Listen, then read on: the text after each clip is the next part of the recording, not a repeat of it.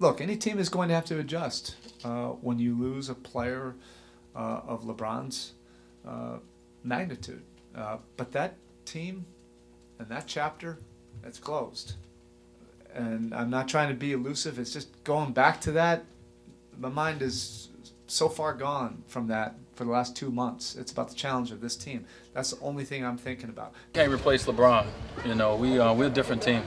So everyone's, opportunities would be different.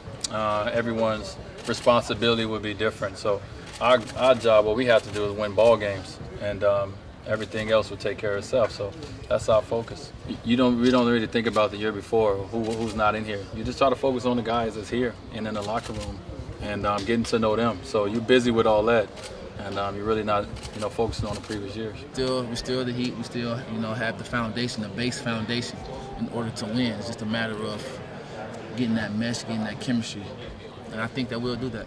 I've moved on from it. I'm happy with the guys that we got here. I'm looking forward to building with these guys, and I think that we still can do some special things with this team.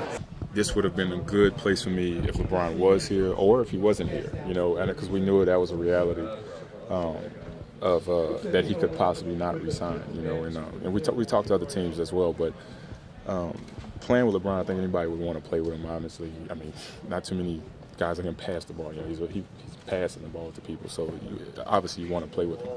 But when he departed, at the same token, the place on I am, I'm trying to, reinvent myself or come back to where I was. It gives me the opportunity to play more. So with him not being here, so I think it was a good place for me either way. I know a lot of people will look at it as a letdown, but we don't get opportunities like this every so often, and I've been in a similar position like this before in the past, and I think I can bring a lot to this team. I feel that I had to play a role in the past 4 years, but moving forward, I think I can show really just the city and the organization what value I can bring, how much I can turn up the intensity, how much I can put more weight on my shoulders, and really hold that load and bring more wins to Miami.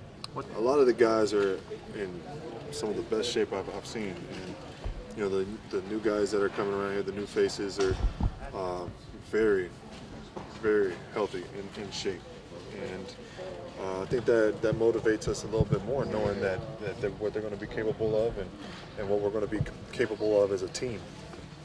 And I'm looking forward to getting out there and actually starting to bang. For everyone, I think your goal is always you want to win a championship. I think that's, you have 30 teams that start in training camp, and everyone has that goal in their mind. I think the reality is you got to come into training camp and try to gel and see what you have. And as a team, you got to figure out what your identity is early. I'm looking at this as a blank canvas tomorrow, and we start the process of putting together